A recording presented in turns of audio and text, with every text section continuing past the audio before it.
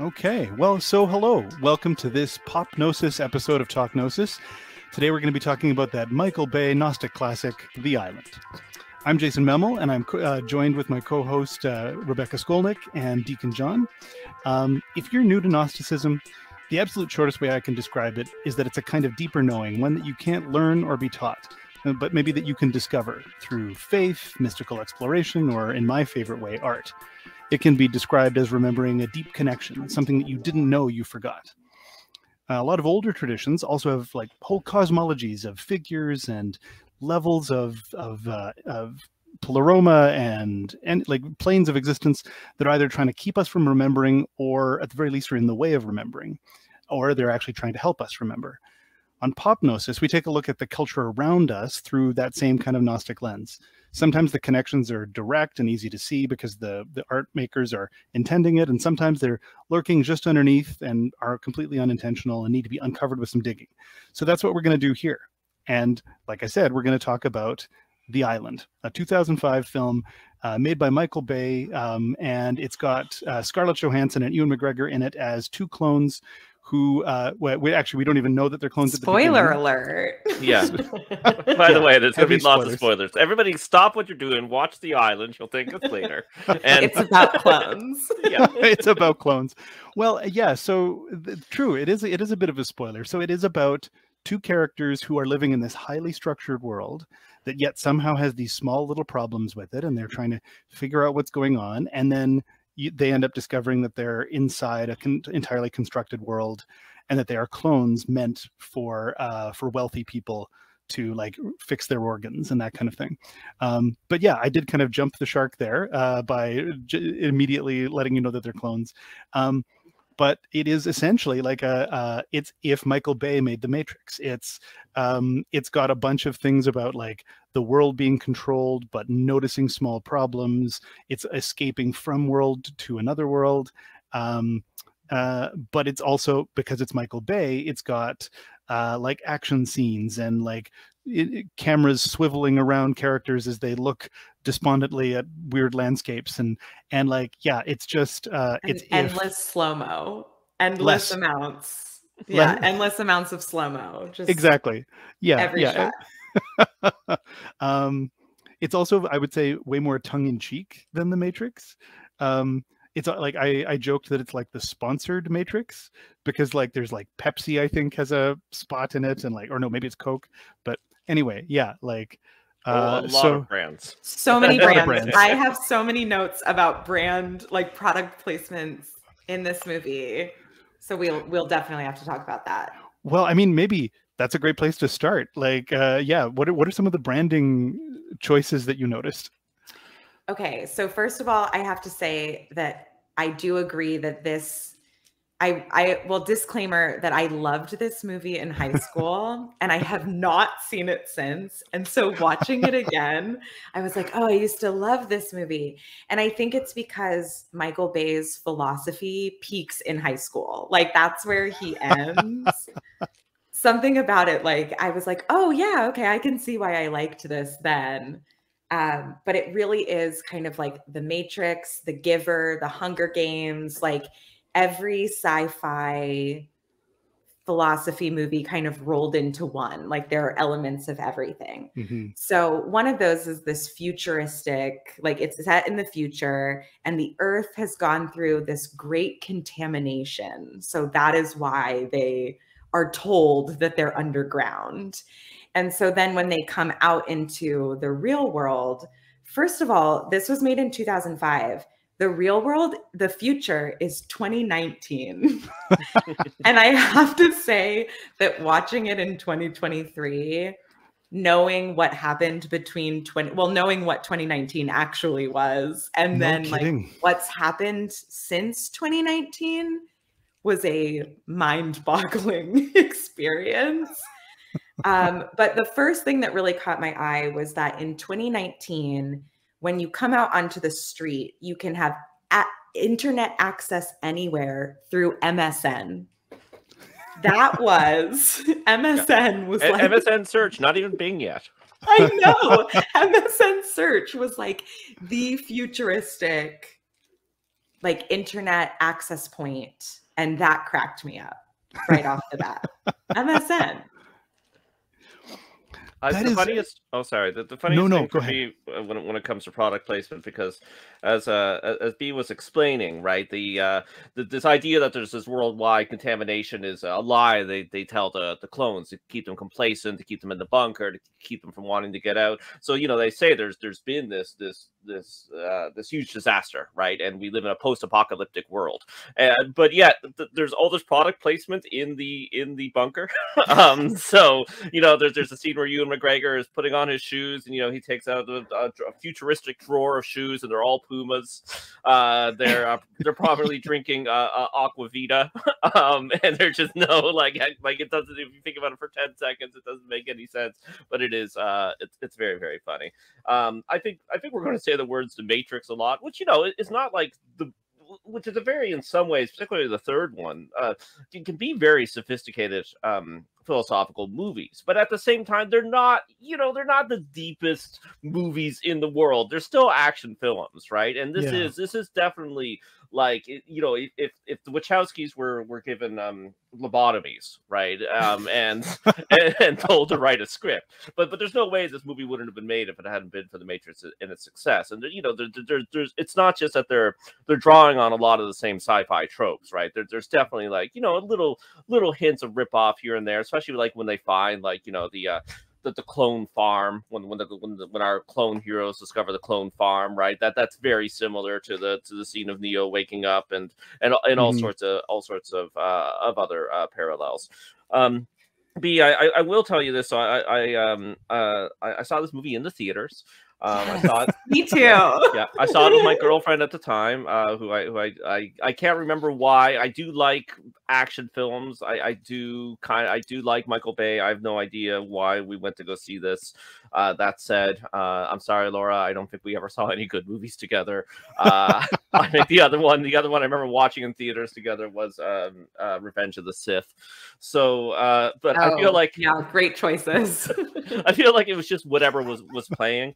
However, all that said, I made my wife watch it, so time is a flat circle, bringing it all back together, and we both actually enjoyed it more than we thought that we would. I would actually say that it was better than I remembered, and I would actually rank it as one of the better Michael Bay films, because the only other good one is The Rock,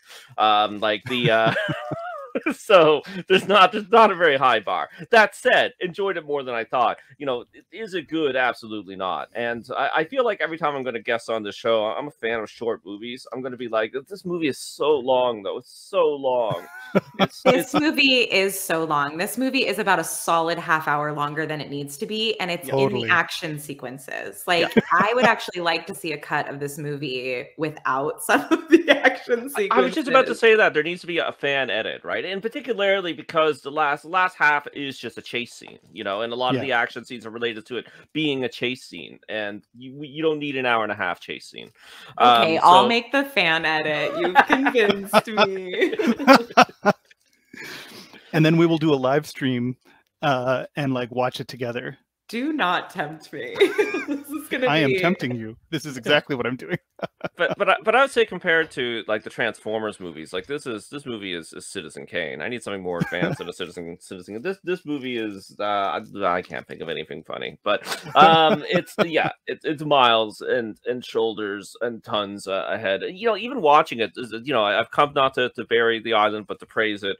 Even watching it, I was thinking, because of course there's tons of terrible CGI, tons of bad green screening, but it's still like, I still found it more tactile and thrilling than modern action films, right? Than like a lot of the superhero movies, where there at least was some actual stunt people and some actual things in the frame blowing up that weren't just CGI.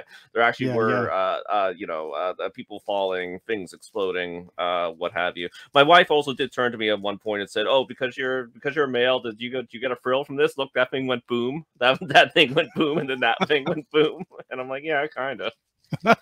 Well, I do have to say that before, when you brought up the Wachowskis, like, it's like if the Wachowskis weren't trans women, that would be the island. Like, yeah, like, truly. Yeah. Because but it is like in some ways a stunning movie. Like, there are beautiful shots. The coloring is exactly what you would think from sci-fi and Michael Bay. But at the same time, like, the blues are deep. Like, even when all of the clones are in their white suits out on those red rocks, like, there is attention to detail in this movie, and like artistry in this movie, even in some of the tech stuff that I do really appreciate. So I too am kind of here to praise the island. Even though the one brand that I did not say was MSN and Michelob Light. Michelob Light was like the featured beer of 2019. You know, there's a what was I going to say there? Like what you just said there about the Wachowskis, and be it like, I think there's something also interesting. Like the Matrix is like, a lot of it is about like transcending yourself, you know, like literally being able to experience a change of self. Whereas one thing about this movie is that it does feel like it's sort of a recapitulation of self, you know, like that the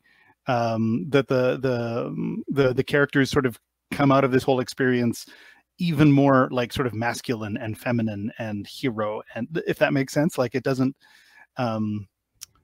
versus it like versus the Matrix feeling like it kind of left a question about what these characters could be. Like I had no question about what these characters could be. So there's sort of where that takes me is it also goes to something that John was saying about like you know, like we've been comparing it to the Matrix, and like often being somewhat derogatory in that comparison. I wonder if there's like if this is like in a Gnostic perspective, if this is like like it's clearly a Matrix ripoff. Like there was a clear production meeting where they said, how can we do this again? You know, this was hot, how can we make it again?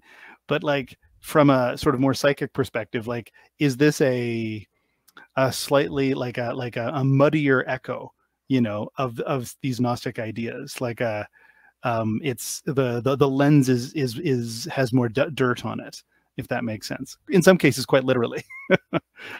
Quite literally. Yeah. No, I think you're onto something, because I do think, and that's, I think what I meant by Michael Bay's philosophy peaked like at a high school level, was because immediately you are thrown into quite a hero, like quite an obvious hero's journey.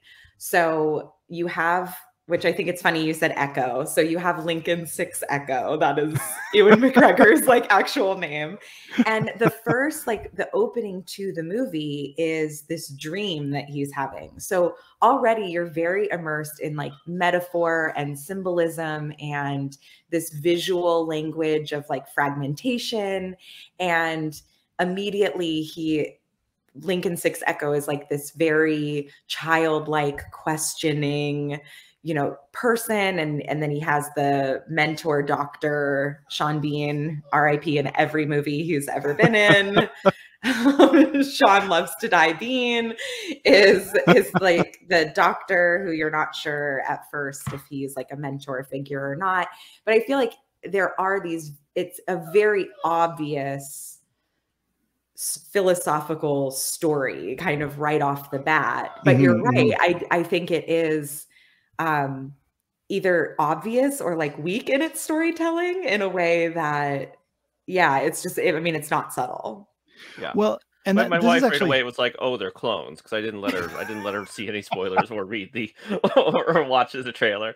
And she was also like, "I don't think this island is good." We haven't even explained what the island is, by the way. But maybe Jason, you're about to say something. We haven't. We're talking about the synopses, so everyone just needs to watch the movie. You just need to watch the movie. You know, it's interesting you say that too about it being unsubtle. Like there's I've been even talking with friends about that in terms of storytelling, of like there's often a desire to be clear in storytelling, but then I think there's actually that instinct can go to the point of being too clear, you know, making everything so obvious. Like this is the hero, this is a bad place. Like, you know, Sean Bean is like, you know, clearly doesn't have his best intentions in mind.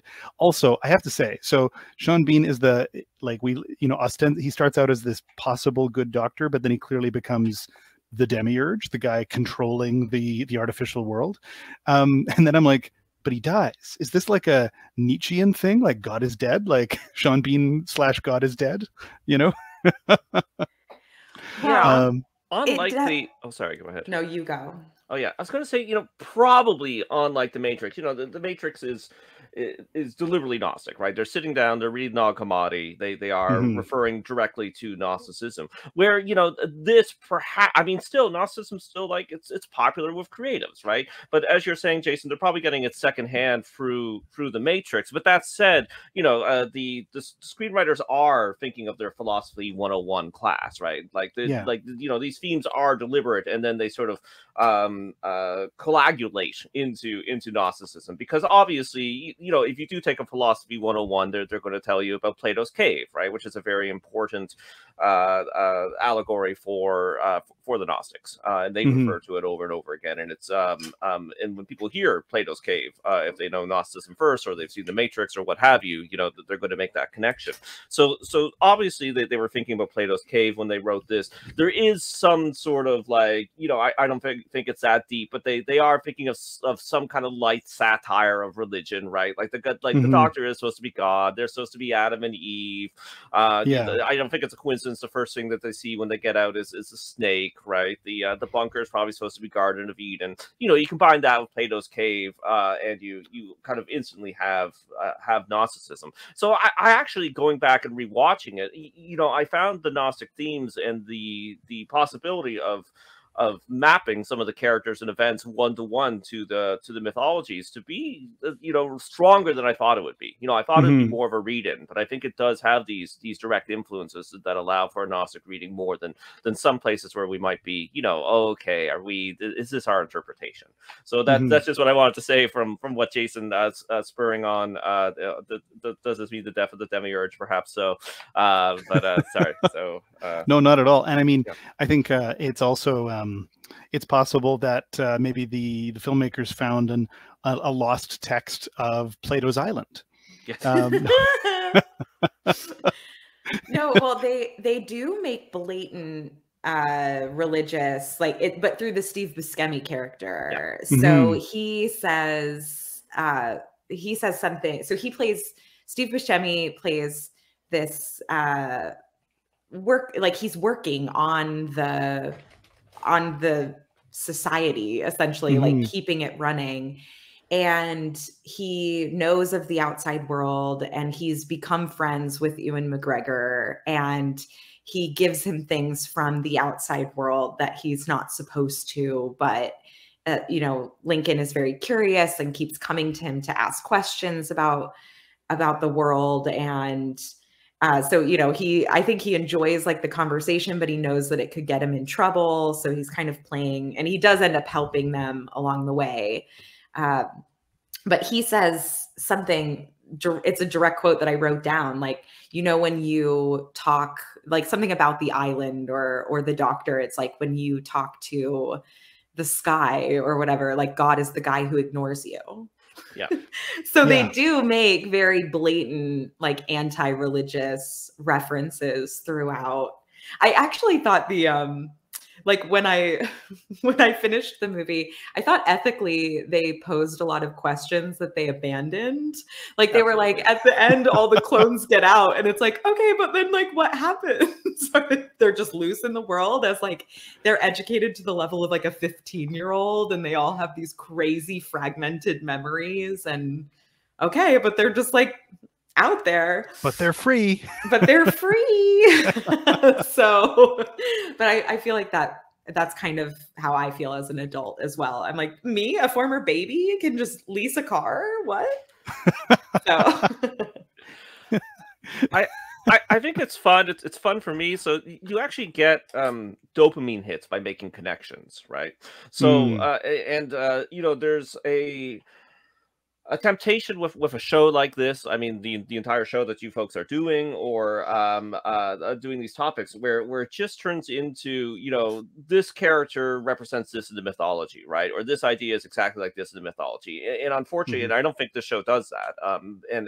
But it's kind of fun for the people doing it, but it's not always fun to listen to. And I think it's at the end of the day, a lesser form of analysis, right? So that's my song and dance, so I can just start doing that. But I did really like connecting to Jason's intro, and B, as you were saying, Lincoln Echo 4-5, whatever, Ewan McGregor.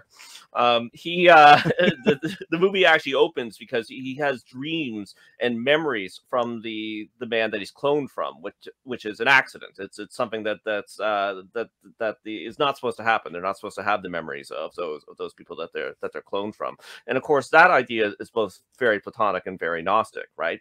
Just like Jason was saying, is you're recovering something. You're getting these memories back. You are getting this truth back, which has always been there, but has been obscured by these forces and systems, and what have you. So again, you know, when it comes to doing the one-to-one, there actually is sort of an accidental, sophisticated threshold of Gnosticism there, that I think is definitely makes watching this a little bit more fun. Because, you know, folks, as I said, I enjoyed it a lot more than I thought I would. But it's a dumb movie. It's not a good movie, but it's a smart dumb movie. It's a smart dumb movie. It's a smart, you know, and there's also kind of a thought here too. Like I hear what you're saying, John, about not going too far, or not taking the association, the ability to make an association as a truth. And I don't think that's not what I want to try to do here. I think for me, I think the benefit is more like when you make the association, that it kind of can hopefully lead you to think more about the ideas that are associated to those associations, if that makes sense. Like, what is it to notice that your world is a little off, you know? What is it to challenge that, you know?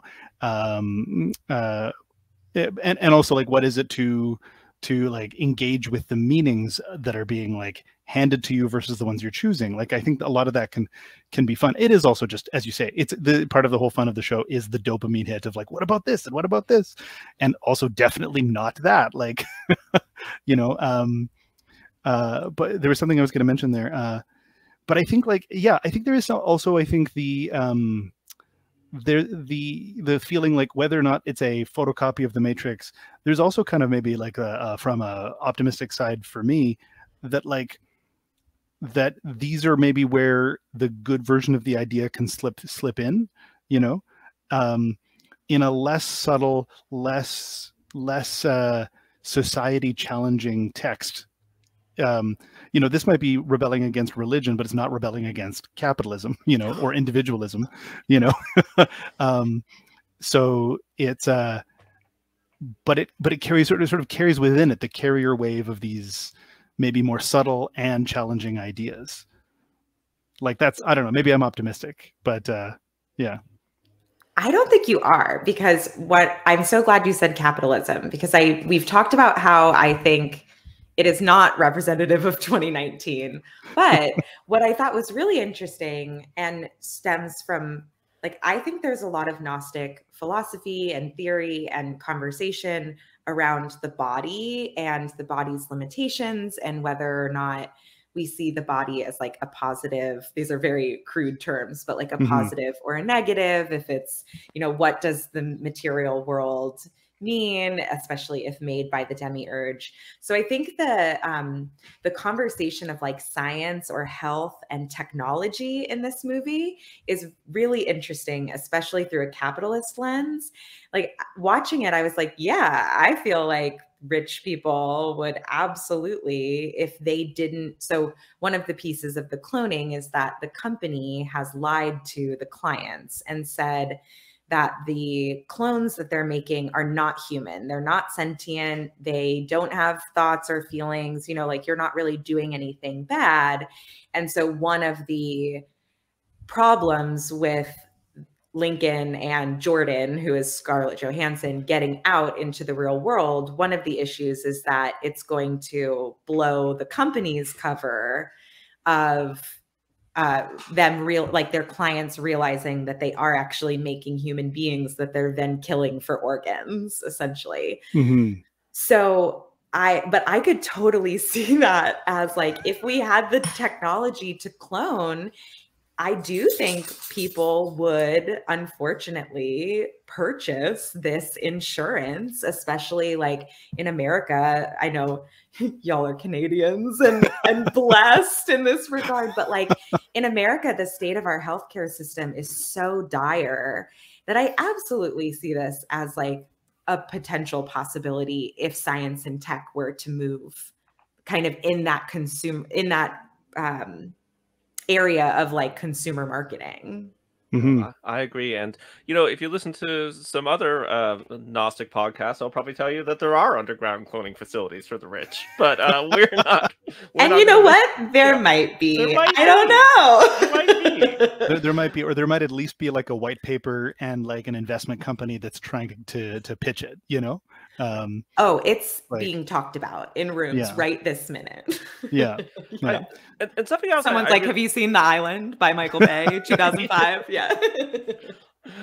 Something else I did like about the movie too is, which again, sophisticated is perhaps too generous, but I wasn't expecting the first time that I saw it way back in 2005. Is so, you know, they go on the lam, and they're Ewan McGregor and Scarlett Johansson's plans are to find the people that they're cloned from, and you know, blow. You know, once the truth gets out, right? Because as B was explaining, they lie to the people who have bought these clones, right? And it's like, oh well, you know, when they find out that actually we're people, then they're going to help shut this down, right? And Ewan McGregor finds the person that he's cloned from, and he is an absolute prick and doesn't care, right? He wants that liver, and you know, I didn't see that coming. Too much sex and he has hepatitis now. Yes. Like I did not remember that. At all. I feel like that was probably a really fun scene for Ewan McGregor to film, like that, you know. 100%. Essentially playing himself but jerkier, you know, like, yeah. Well, and there's like, it was interesting you pointed that out too, John, because I was wondering, like, is there a Gnostic myth or a myth period about like finding sort of the higher version of yourself or the realer version of yourself, but then it's inverted here because they're an asshole? You know what I mean? Like, like if he's if he is an echo of his source, you know, but to have the echo be more ethical. Do you know what I mean? Like, what's going on there? Is it because they're childlike and therefore haven't been corrupted by the world? I don't know. Like, I think that's what the movie's getting at, and that's where we can't quite one-to-one with a lot of Gnostic mythologies, because there is mythology, you know, particularly among the Valentinians, where we actually have a divine double, right? But who is basically a superior version of us, but is us, but it is still in the pleroma. But that's actually something else. If you were going to take a Gnostic interpretation of this movie, where things do get kind of fun, right? Because both this and The Matrix do something very smart, which is you have this illusionary world, which in many ways is very pleasant, right? So if you're going to do a one-to-one of Gnosticism, it turns out this pleasant world is a trap, and there's actually a better world out there. That it might be a sacrifice to get to it, but you want to get to it.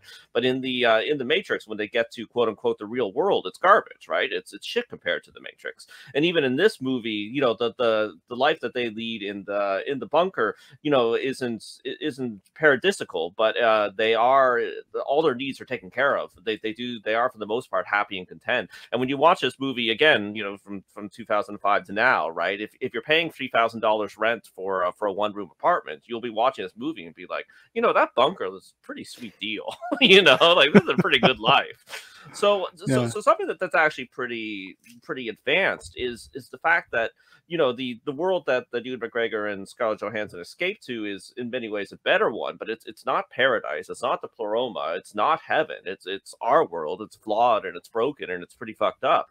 And Matrix does that, you know, one above, where quote unquote the real world is insanely horrible. And in some ways, I think that this idea of the real, this embrace of the real, is in some ways more sophisticated than some of the Gnostics and Gnostic myths. I don't know why I'm saying sophisticated a lot. It's something that I like a lot. It's great. It's great philosophical things to think about, right? Which is, you know, and something else that the movie does very well, which I think is part of the Gnostic message, part of the Gnostic myth, which we also find in the Matrix, is the start.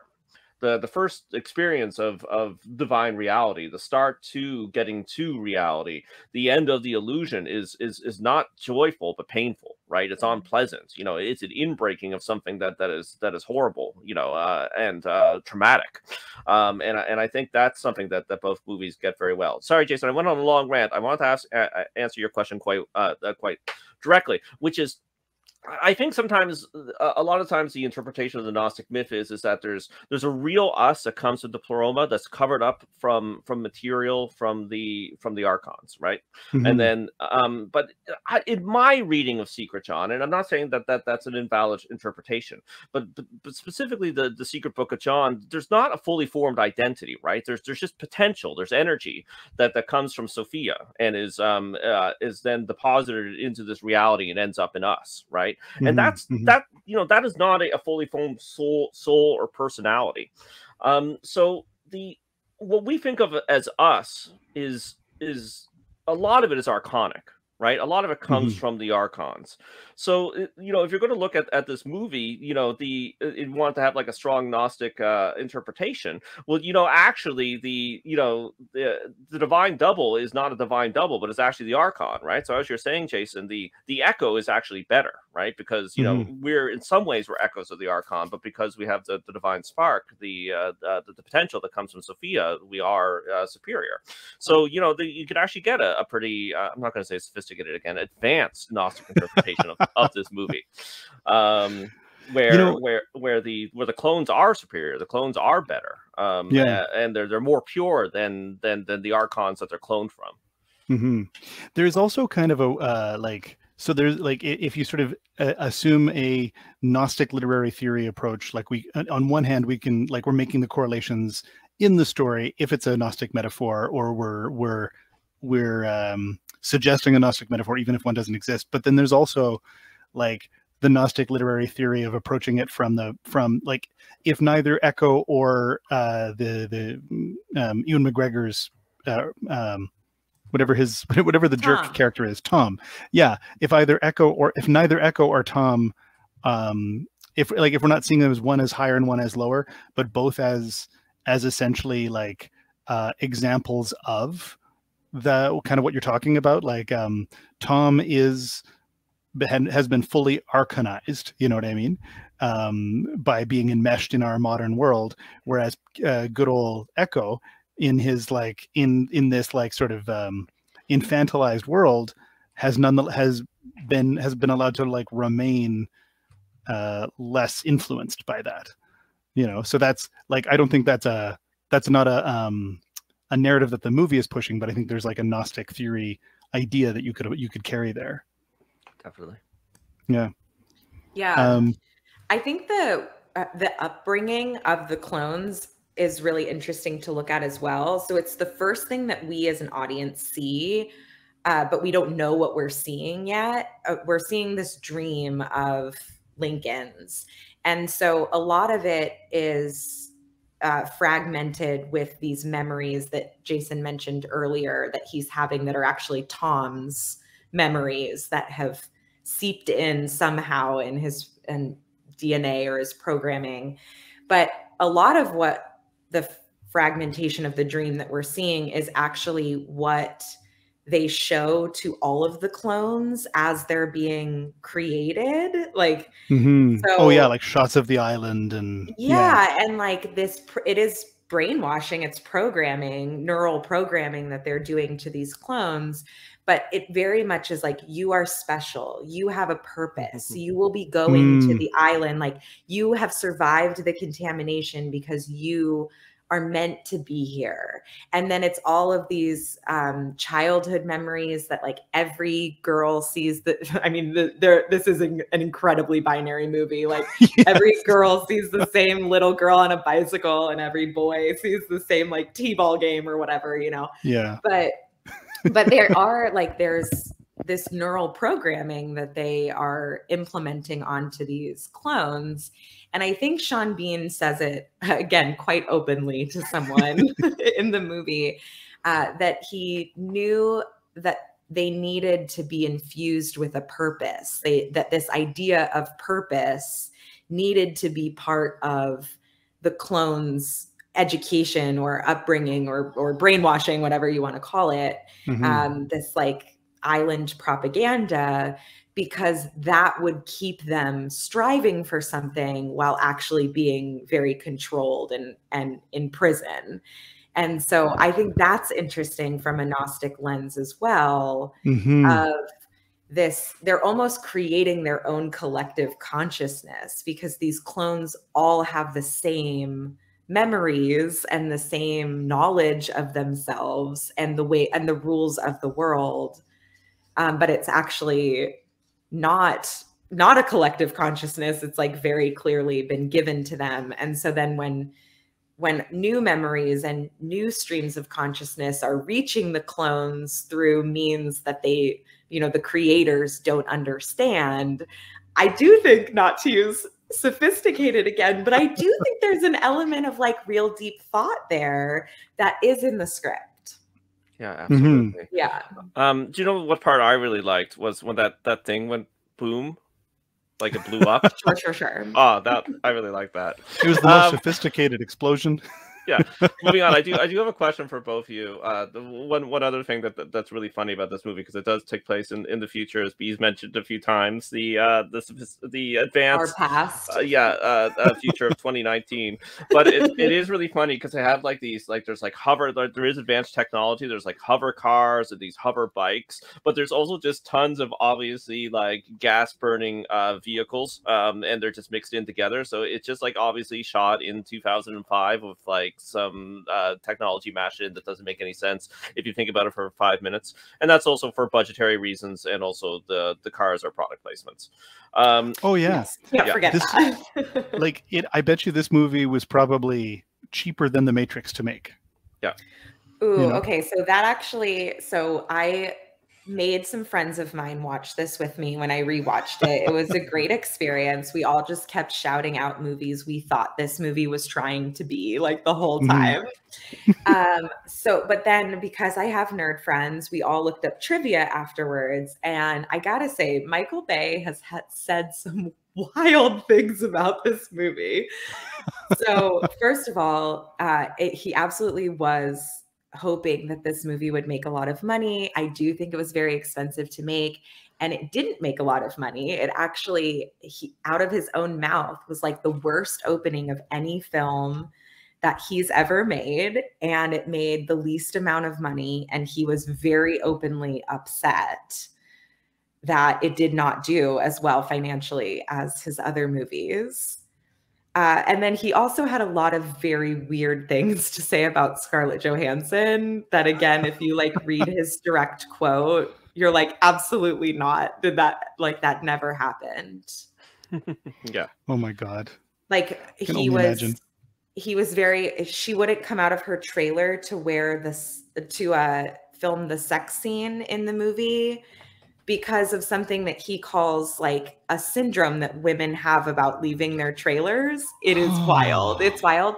And then he says that her issue with the sex scene was actually that her bra was too quote unquote ghetto, and she actually wanted to do the whole scene nude, which I'm sure an actress at that time was very excited to be nude for Michael Bay. Yeah. Oh God.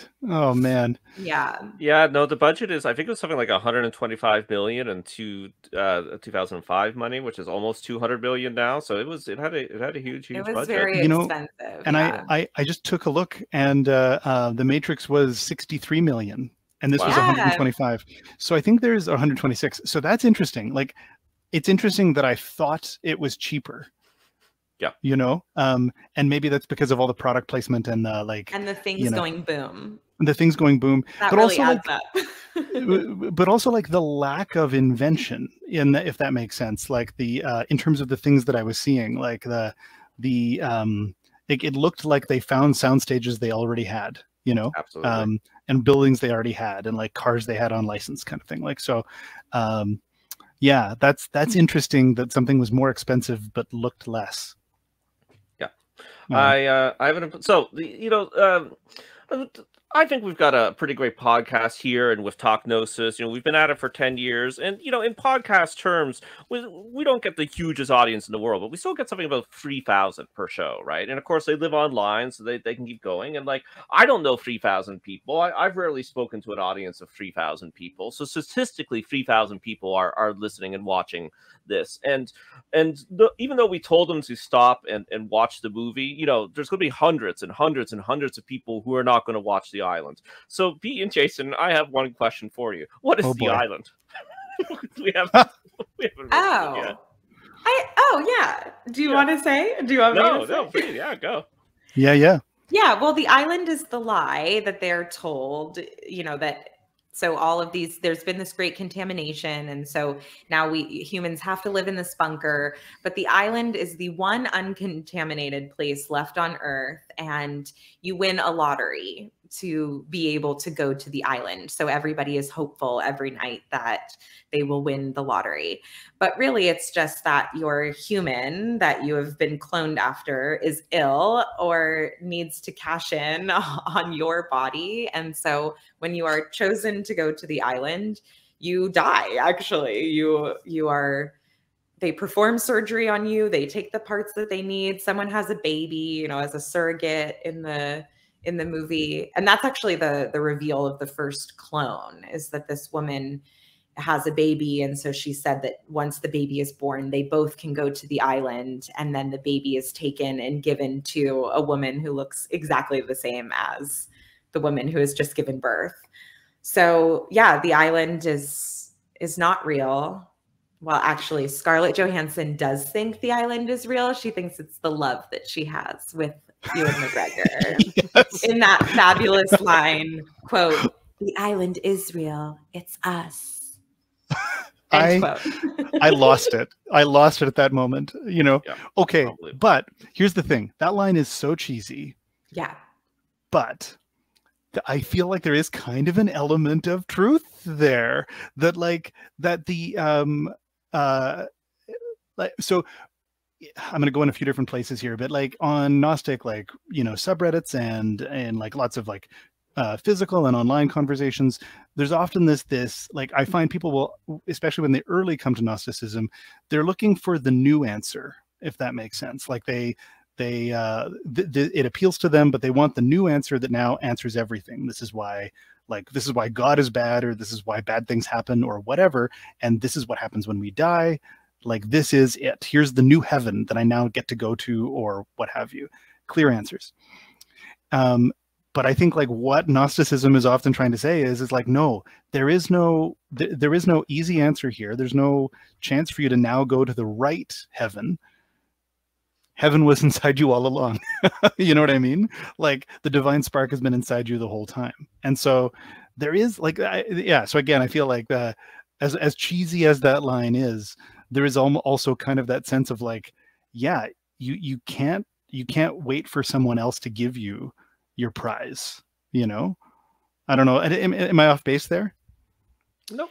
No, I don't think so at all, because I think you're right. And it's interesting too that you're saying like, we're just looking for a recapitulation of the same story in something that makes a little bit more sense or resonates with our worldview a little bit, like when we're first getting into Gnosticism.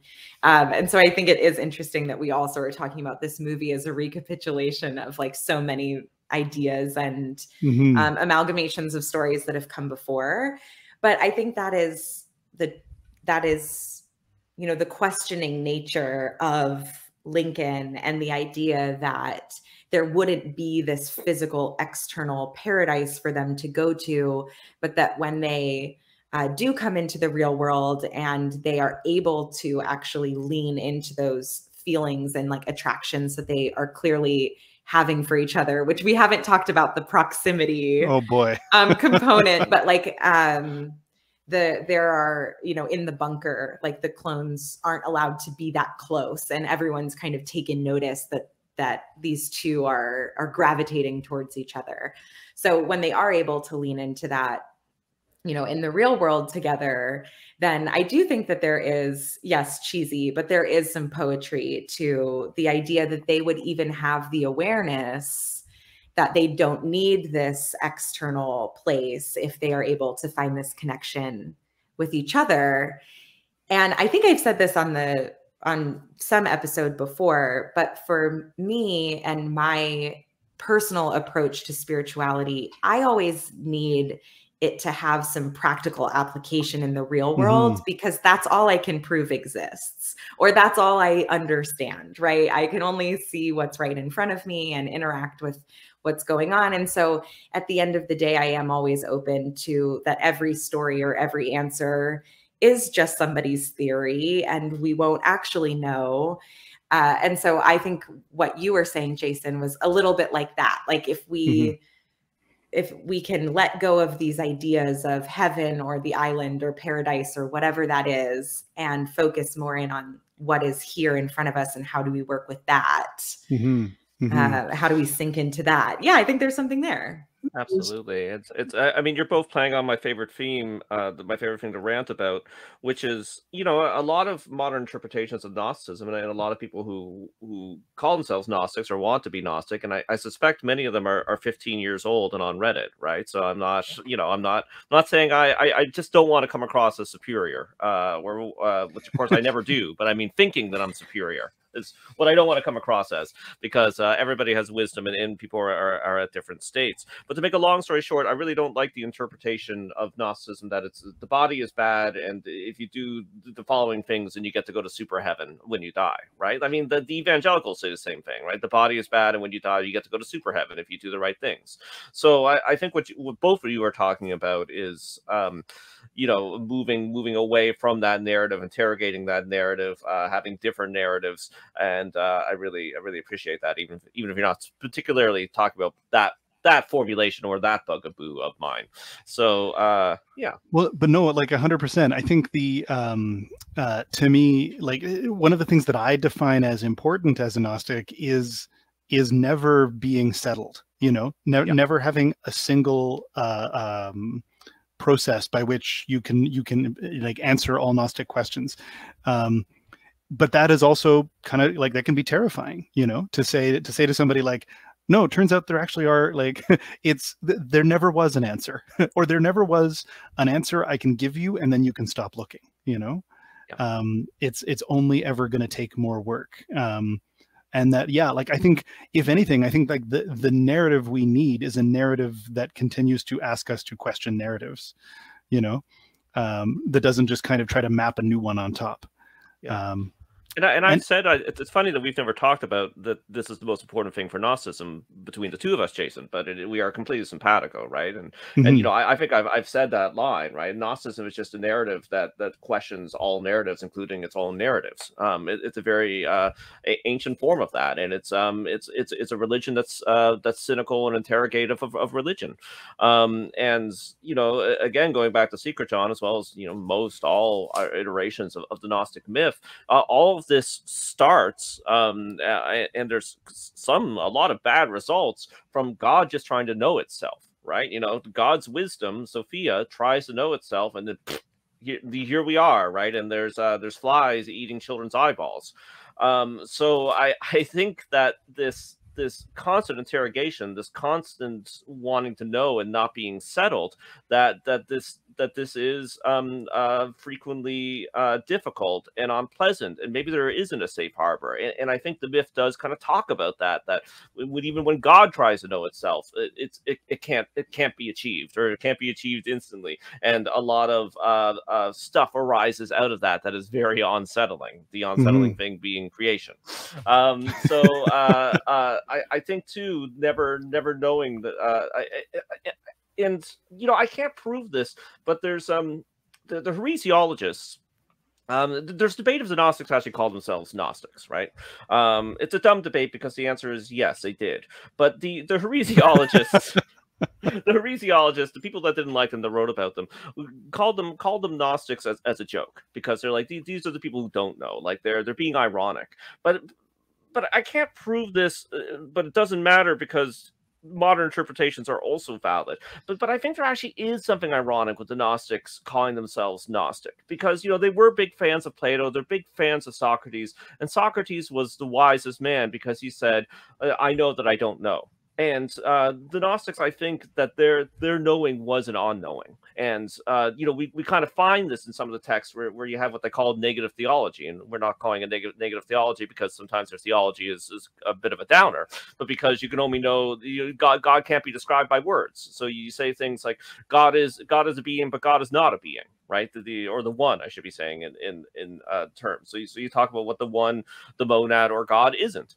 And that's a kind of unknowing put into words. So I often think that the wisdom of the Gnostics is the knowledge of unknowing. I think there might actually be a little bit of irony there. So I'm just rambling. I'm not really talking about the island anymore, but I think this unknowing is and this challenge to narratives is very important. Yeah. So my rant's over.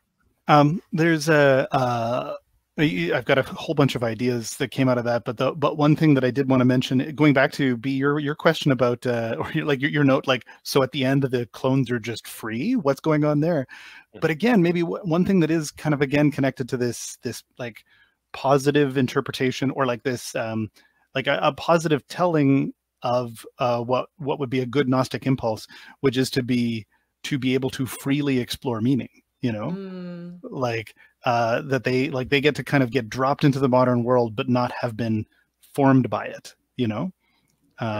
So there is kind of an interesting, like, the Gnostic rebirth is that, like, you get to break out of this, like, prison world that seemed like heaven, but was just using you. And you break out to a worse world, but that you get to define, you know? Versus one that's either being handed to you or that has corrupted you. Yeah, absolutely. I don't know. Yeah. Well, and also the boat. So the boat is right. The boat shows up in the very first dream that we see. Lincoln is dreaming of this boat, and he knows the name of this boat, and it's this Latin word, and it's the first thing that pings Sean Bean as, like, there's a problem here with Lincoln. He's not supposed to know this boat. And we realize later it's because the boat has been designed by Tom, the human man that Ewan McGregor plays, both him and the clone. Oh, my dog is very upset that we're not done yet. And he's like, too much of the island, please. But we're going to go the full 2 hours and 16 minutes, the length of the island. Yes, buckle up, Gus. It's going to be a long ride. Wait for the live stream. Yeah, exactly. Well, that'll be shorter because I will have edited the action sequences. Yeah. So this boat, it turns out that it's been designed by Ewan McGregor's human version. And actually the name of it is Latin for rebirth. So I actually, and they say that in the movie. Yes. And so I wrote it down. I felt so silly taking notes on this, but I was like, there is a cool metaphor going on here of, like, this boat being both a rebirth and a vessel, and like an opportunity, like a vehicle to his new life, because the end of the movie is that both Scarlett Johansson and Ewan McGregor's clones have conveniently died over the course of the movie. And so it is not said whether, like, ScarJo doesn't really take the place of her clone, but Ewan McGregor absolutely takes over the place of his human. Of his human. So there's this whole switcheroo in the movie where the two of them get caught together, and their pursuer can't figure out which one is the clone and which one is Ewan McGregor for real. And so Lincoln makes this really smart last-minute decision to put his clone bracelet onto the human, and the human is killed. And so then he takes over as Tom. So I do think there is some depth to this movie, just in that I have to say some thought went into this, and I will give it that, because the boat being actually named Rebirth and being this through line, yeah, there's some depth there. You know, like I have no idea if this would ever happen, but like, just in case the filmmakers, like the screenwriters, would ever be watching or listening to this, I also want to say too, like, I get how note sessions work. I get how the machinery of filmmaking, and how like a lot of our teasing of this movie and our sort of diminutions of the plot and the development of it, like, I get how those choices were made. You know, I get how the sandwich was made. And this is also like, this is a very mid 90s to mid 2000s kind of film as well. Like, there was a formula about how to shoot things and how to write things, and like, if you wanted the movie made, you had to do those things too. So I feel like it's worth just giving the writers some credit, that they probably didn't blunder into some of this stuff, that they were probably trying to filter, like, get it through the filter of the filmmaking. There was a what was I gonna say there? I'm just looking at some of my other notes. Like, I think just a couple of, like, going back to the dopamine thing, connections that I thought that I was like, oh, that's interesting. I think it's interesting that the lottery that sends people to the island, people follow the rules of it, but they also kind of already think that the game might be fixed. That's interesting. So even within the bunker, it's not like everyone's not completely idyllic and innocent. One of them thinks he might have figured out the system, and I'm like, that guy's doing gematria. Like, I literally wrote down, I was like, this is numerology. Like, this is so esoteric. Like, there's a whole cipher system. He thinks he's figured out numbers equals letters equals whatever. I'm like, yeah. And talking about clones, I was watching this movie, and I said to my wife, and it's like, oh, I always love it when Wallace Shawn pops up in a movie, and she's like, that's not Wallace Shawn. So there's a Wallace Shawn-esque actor in this movie who's perhaps a clone. So of Wallace Shawn. It's Wallace Shawn's clone starring in The Island. I'm just kidding. So we actually are. I know we are coming up on an hour, so we have to talk about, cram in all the really important stuff that we didn't talk about, right? As we're going through our extensive notes, which means that I very quickly have to talk about Ewan McGregor's frosted tips, which is the clone has the frosted tips. Yes. Spiky hair, frosted tips. So it's a post-apocalyptic world, and again, we keep talking about this being a 2005 movie, but Scarlett Johansson has like these horrible layers. She kind of looks like Christina Aguilera at the time. Her brows. It's a real trip, folks. So you see horrible, but I thought she looked banging. I was like, this movie is a mid 2000s bisexual dreamscape. I mean, come on.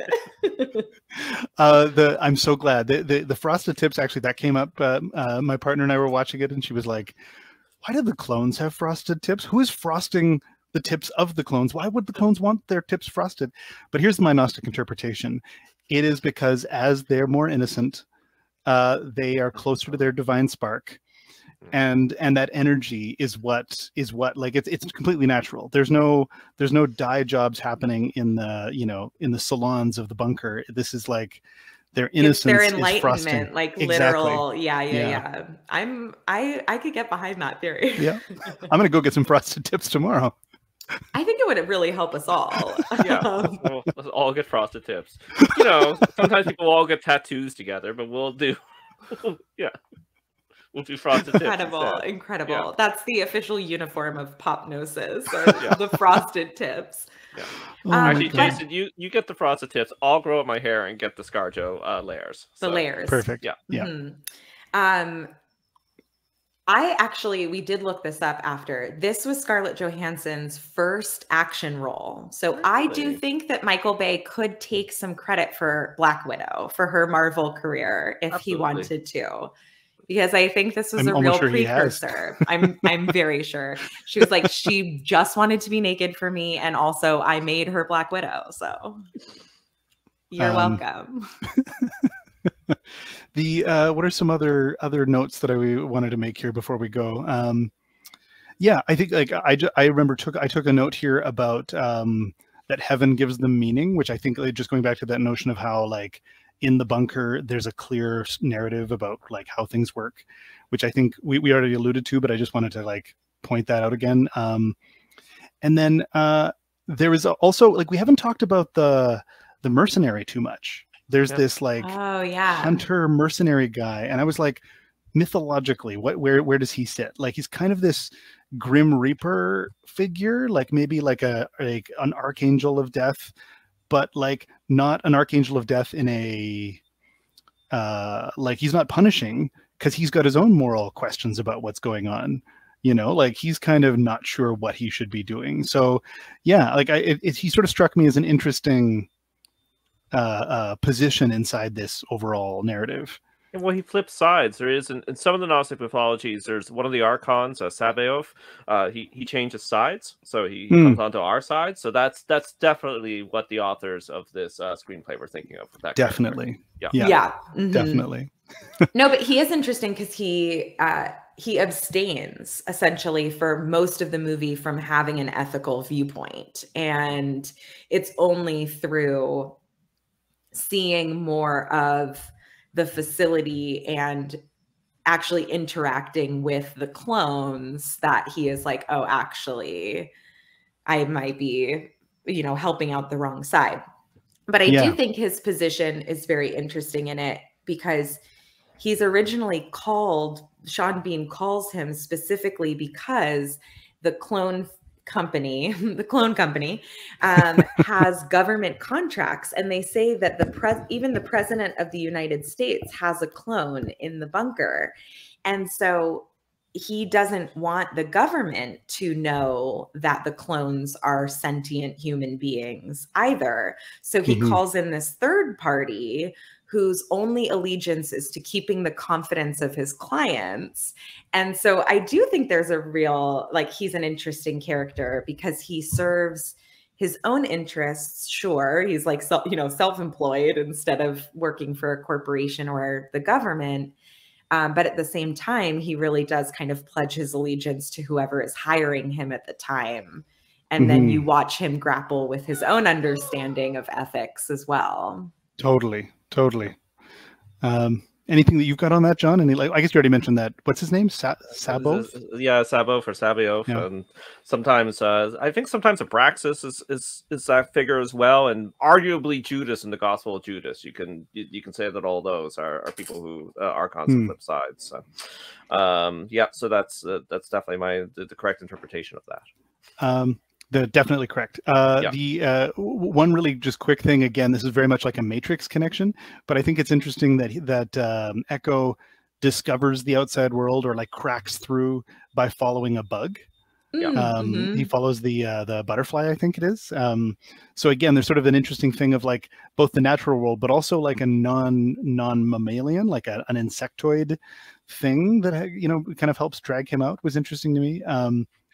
And then this might be the last note that I've got, or the last question that I've got, but like, I think it was interesting about these, like, was there something there about the organs, like, the reason that they couldn't just clone a brainless body is because the organs needed to be inside like a living person. And so the note I took is like, oh, so the organ needs a soul to operate, you know, like. And I don't know if there's a Gnostic interpretation there, but it was sort of like the implied, you know, like they never gave a scientific explanation. It was one of those things where like, we don't know why the brain. Jonathan just disappeared. Oh, maybe he's out. Maybe his clone just knocked on the door. The story never says, oh, like it's for this scientific reason that the organ can't work. The story just says, no, for some reason it needs to be in a living body. But then I'm like, but there's also like the living body has a soul, or at the very least an individual personality. Well, and a wisdom too. I think there's an intelligence to the body that is divine. And so that is why I can't get behind some of the more cynical, you know, down with matter Gnostic theory. as well, because there's so much that happens within us all of the time that we have no conscious control over or knowledge of, like all of the body systems that are functioning always without us doing anything. So I do think that was one of the, the movie didn't attempt to really answer that. Yeah, Nor did it answer, do they just take out one organ and then they're done? I was wondering that. Yeah, it's like, do they just put the rest in the garbage, or what are we doing here? Yeah, because they can't go back into Gen Pop because they've gone to the island, so there can't be a new one made. So I do have some questions about, like, you've grown this whole person, so I guess like whichever organ goes first, you get one shot. Well, and clone. Well, I think they've numbered, like, the numbers of the clones. Like, there's probably a lot of Toms. You know what I mean? There's a lot of Tom clones. Not Tom Jones, Tom clones. But the Tom Jones cover band. Tom clones. Tom clones. Oh my God. So yeah, like it's probably like there might be other Toms in Gen Pop, on different levels. Maybe they like keep them separate or something, like, or maybe they, like, the movie never addresses it, but that was kind of all my sort of personal thing. But like, is there a connection that we can make, again, not that the movie is saying, but that could be interesting, about that notion of, like, I think you kind of touched on it there, I think, about the notion that the body does need the mind, like that, like, if, or John, you were saying, like, if like we're here, or if like reality exists because God needed to experience itself, like, then that's not a inherently bad thing, and so experiencing the body, like, that's why we can't just be a brain in a jar, or a brain in a jar connected to various organs that are just doing separate things. It has to be connected. It has to be integrated and processing. I'm kind of brainstorming this as I talk about it. Yeah, no, I wonder if there's something here about something being like a whole instead of individual parts. Like the body as a whole functioning system instead of kind of piecemealed. I mean, you could get back to collectivism versus individualism here if you really wanted to. Yeah. Oh, totally. There's also kind of Ellen Moore has talked about this idea that our culture has gone through a whole lot of, through a lot of its scientific progress has separated a lot of things. So it's gone through the alchemical, like, solve et coagula. It's gone through a lot of solve, separating, defining. But that what is necessary is also then a coagula, putting it all back together. And so, like, yeah, again, I don't think the movie is saying that. Right. But I think it's an interesting idea about, like, where would the value come from that would make it an automatic yes in the movie that organs need bodies, or sorry, organs need people, they can't just be grown by themselves. And of course, the real reason for that is it's just a plot hole that they just had to wave their hand at, or there wouldn't be a movie, because everybody watching it is like, well, why don't they just grow the organs? The Matrix does the same thing, because it's like they just hand wave, and because it's they say that, oh, we had to plug you into the Matrix, you had to have lives, we couldn't just like grow you as bodies, right? And then there's no explanation ever why. So so that's the real reason. However, I'm glad that it has started a great inquiry of philosophical deepness. And of course, we don't know, like, the folks were recording this in 2023, the world might still be mostly wiped out at any moment. There could be a post-apocalyptic scenario, and maybe the only thing that will survive from the 20th and 21st centuries is a copy of the island, and people will be like, okay, well, what's this, our holy work, there is this reference to how the bodies, they need to be ensouled, like, and people will write grand treatises, and there will be schisms about that, and huge debates, and that's what will form the next society, will be the discussions on that one line. Somebody's going to find on a USB stick, like, this episode, like, centuries after the island becomes that core text, and we're going to start a whole new, like, schism. Oh, that's I right. was going to say, if this episode isn't a part of this future theology, I'm going to be very upset. What about my legacy? Yeah, it'll be found in an Egyptian desert. So in a pot. In a pot. And the followers, you'll always be able to identify the followers of this schism by their frosted tips. Yes. Perfect. We've done it. We've done it. Well, this is a wrap. We can't top that. One thing I would like to say to anybody listening is, I think we've thrown out a lot of cool ideas here, but if you have ideas that we didn't cover, then like pop them in the comments, offer other opinions, disagree with us on any of this stuff. Let us know what you think. Yeah, and welcome. Welcome.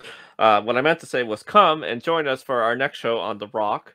Which I think you can get a Gnostic. Okay, so Nick Cage is Jesus, right? Gnostic Jesus. He's breaking into the prison, right? Okay, I'm doing Save it for the show. Yeah. Save it for the show. Don't give all your best stuff away now. I think that might actually have to happen.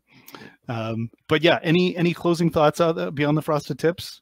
Oh, sorry, I have a few more admin stuff, but anyone else have any last thoughts? Oh, yeah. I have one last thought about the actual movie. So I thought it was really interesting. The bunker life is not that different from any kind of dogmatic society, or even, I'm sure, some Gnostic societies. And obviously, this is very cultish as well, which some of these early communities, like the Pythagoreans, we can't say that wasn't a cult. We just don't really view it on through that lens. But this like full control of diet, of exercise, of mood, of proximity to others, of relationship, of knowledge, this kind of full control from kind of up above, or this code of conduct that everyone, in a society, we would hope everyone would be agreeing to that and coming to that decision of their own accord. But I thought it was really interesting, kind of this parallel between some of these like early religious or philosophical communities and kind of how they were being held and what standards they were being held to, like in the bunker. Totally. Yeah, that is interesting. There's also, John, do you have any last thoughts? But I'll comment on what you just said there, B. Well, after watching the movie, I really want to get some Aquafina bottled water. I really want to buy some Puma shoes. I need a Mercedes. Trying to think, I don't know why, but this is the thoughts that are running through my head after watching this. MSN, you want to that's right. Subscription to MSN, yeah. I mean, you kind of touched on it earlier, B, just with your last comment touched on something even earlier about a notion of like individualization versus collectivization, and like the challenges of forming communities that are not dogmatic is also like a whole thing. But there is, I think there is something interesting about how the movie is like sort of generally critical of any sort of top-down control. That is, there any dogmatic obvious control. They're less. The movie has less of a problem with the more subtle controls of branding, advertising. Like right. The movie itself is an influencer. However, it would tell you it would not like an influencer. Yeah. Yeah. You know what? Absolutely, everybody is doing, being an individual. That's the yeah. But so this podcast is not sponsored by Michelob, but it does have Patreon supporters. And if you wanted to be one of those, we'd love to have you. Patreon.com/Gnostic. And you hypothetically get early access to the shows, which will happen again soon. Exactly. And you hypothetically get an invite to our Discord, which is hopping. But there are going to be things coming for. I say this all the time for years. Thanks for everybody who gives us money, by the way, to keep the show going out of the goodness of your hearts. But someday we're going to give you some kind of reward. We're working on it. And I mean, honestly, also to helping support the show is at the very least makes the show happen, makes it happen, and the more supporters we get, probably the faster it'll happen. So that's another offer as well. But Patreon.com/Gnostic. Yeah. Also, I want to be on the Discord. Okay, yeah, no, it's hopping. So we'll get you on there. It is hopping. Great. But we've got some plans. We've got some ideas. But yeah, I think then that's it for me. And thanks very much for all of you for tuning in, for John and B for going to the island with me. Oh wow! Well, the island was us. Yeah, the real island. The real island was us. Yeah. The real island was us, and our frosted tips. Yes. Okay. Okay. Bye. Bye, everybody. Bye.